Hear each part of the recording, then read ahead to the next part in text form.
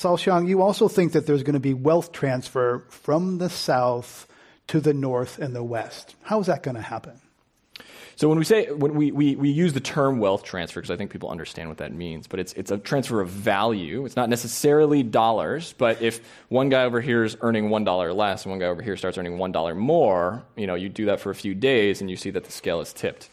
So what is going to happen is through all these mechanisms, ways in which the regions in the South either become less productive in the things that they're trying to do, or they face higher rates of storms, like imposing costs on the population. Health costs will end up rising. Demand for electricity and people's electrical bills are going to rise.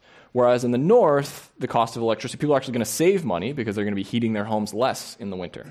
They're going to be having lower medical bills. The value of their property might rise as it becomes warmer in the winter. And so what you see is the sort of quality of life and the ability of the local economies to generate the revenue they need to make other types of investments.